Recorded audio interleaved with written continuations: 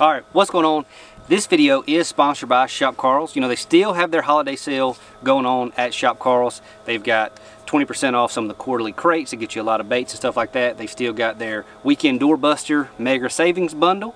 And then they also have up to 50% off site-wide for the holiday sale. So really cool. Go over there and check out the Shop Karl's holiday sale. But we're going to talk about our late in the year baits that we throw this time of year. You know, this is a time of year where it's a big transition. You know, August, September, October, even into early November, the fish kind of set up the same way on all the lakes around me. And I use the same kind of baits, 4 or 5 baits all the time. You know, throw a frog a lot, wacky rig, a jig, all that type of stuff that I've been saying for a while now. I swim jig some, but now they are hardcore on bait, and we're gonna have a lot of shad pattern stuff that we throw this time of year. You know, like I do throw the rock crawler a ton this time of year also, but gonna key in today on all in on the bait. One that doesn't get very much love at all, but I catch a lot of fish on it, especially on these spotted bass fisheries. They just seem to really bite it in that depth range that it runs in. This is the Fat Papa 55, the original. See, that one's got a bill. It's kind of scuffed up there. Thrown this one a lot. This color I really like. I think this is the lavender shad. This is about the main color that I throw in this thing. The olive shad, and then the lavender shad, and then also that olive craw. Two really good colors. But this is a really good bait for whenever those fish get in those shallower little cuts on them flat points. There's shallow points close to the ditches, all the bait's in.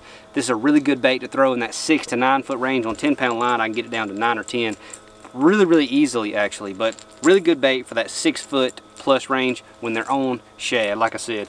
And I actually would take this, and I see the balls of bait are up there in 8 to 10 or 12 foot, I'll just reel this straight through the balls of bait. And a lot of times it's just a little bit louder, a little bit more vibration, stands out from the shad. Those fish that are feeding a lot of times will commit to this, even whenever there's millions of bait around, just because it does have more draw power than the bait does. It gives them something else to key in on whenever those fish are really aggressive. So that bait, and also the next one I'm going to talk about is the Spro Little John. This one has caught fish from in all 50 states, I'm sure, and then also catches them all times of year, but just a really good crankbait for throwing in the fall. It's smaller. It's got a thin body, so it has a really tight wobble. This bait right here has a relatively wide wobble, not as wide as the rock crawler, but this one has a really thin body. It's a flat-sided crankbait, so it has a little bit tighter action. Still creates a lot of thump, still catches a lot of really big ones. I know of a 9/8 that was caught on this bait on this exact lake last year around this time of year, so really good bait for catching big ones.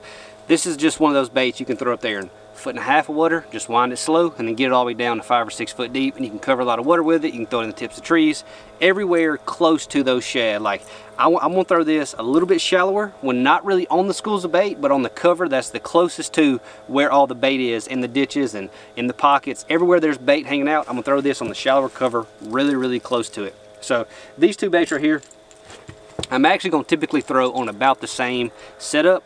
I'll usually throw the Fat Papa 55 on a 7'3" cranking rod, and I'll usually throw the Little John on a 7 foot cranking rod, just because I usually fish a little shallower, make a little bit more accurate cast, and I like that 7 footer for this bait, and I want to throw a little bit further, just, you know, heave it out there over those points. So I'll put this on a 7'3", but both of them are on a medium cranking.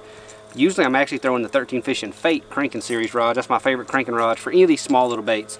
But 6.5 to 1 gear ratio reel, well, it ain't gonna be 6.5. Anything in the 6 range, 6 to 1 gear ratio reel, 10-pound test, usually when I'm throwing this on. If I'm throwing this bait around a lot of jagged rock and a lot of wood, I will throw it on 12 or 14. But for the most part, both these baits are gonna be on 10-pound Sunline Shooter. I've been throwing Sunline Sniper recently, trying to get some of these baits that are a little bit harder to cast, which this bait's really easy to cast, but it's not a super heavy bait, so it's a little bit hard to cast super far. Been using the Sniper recently on this just to try to get a little bit more ease of casting in the wind and stuff like that. So, but for the most part, it's going to be on the shooter. And then obviously, this time of year, one of the most tried and true techniques for November, December, January, February has got to be jerkbait. This is the Spro mixed stick. This is actually, as you can tell, the 95. This is the smaller one. That's what I throw a lot of times in the fall. I'll throw the 95 in the fall, and I'll throw the 110 or the big one in the pre-spawn. I'll throw you know, anytime I'm throwing this around shad in the fall, the shad are typically smaller, and then in the spring, it seems like those fish want that bigger profile. So this is a bait that generates a lot of bites. And I'll throw it in the exact same places that I was throwing these other two crankbaits.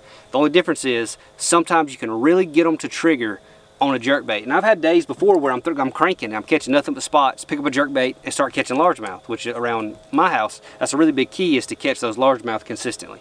And I've had days before where I can't catch anything on the crankbait and they'll all bite a jerkbait, and then I've had days before where I catch them largemouth cranking and I catch spots on a jerkbait. So they just kind of prefer one or the other sometimes, and whenever it's a little bit tougher, I feel like I can generate some bites throwing the jerkbait. So it's a bait that I really like to throw in the fall. Everybody likes to throw it, especially with the prevalence now of forward-facing sonar. It's a really good way to trigger fish that are kind of sitting there dormant, not really that aggressive. This bait right here will trigger them a lot of times. So the rod I throw that on is a 6/8 Envy. It's actually a jerkbait rod. It's a medium. Throw it on 10-pound Sunline shooter, because a lot of times I can't help it.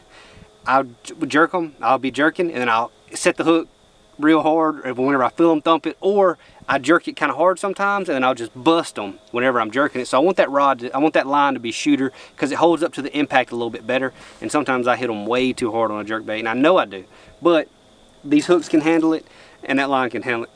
So I throw a 6'8" jerkbait rod and then a 8-to-1 gear ratio reel. Been throwing the Concept C a lot recently. I know I threw the Inceptions all last year, but recently for this year I've been throwing the Modus, and I've also been throwing the Concept C. So really like those two reels. Just kind of trying stuff out, you know, during the off season. So that's my 3 favorite baits for the fall. And also always got this dude right here laying on the front deck going into the winter.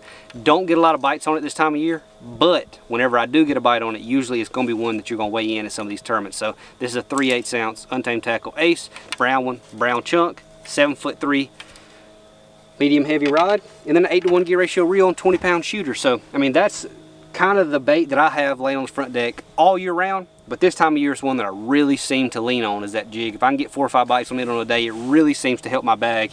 And then also, like I said earlier in this video, that rock crawler is a sleeper this time of year. It really catches them, and it really catches them good. So whenever they're not really on the shad, or seems like they're not really on the shad, they move to crawfish a little bit later in the year, that rock crawler, I'll pick it up and start catching some really good ones on it. So everything else out here right now we fish for crappie with.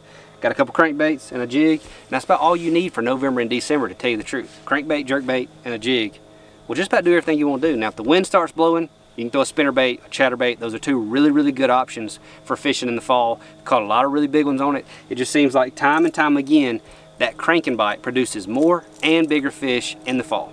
So we're in the late fall, early winter. So that's what I'm be throwing for the next couple of weeks. So if y'all see me on the water, they'll be laying all over the front deck. Appreciate it, guys. We'll see y'all.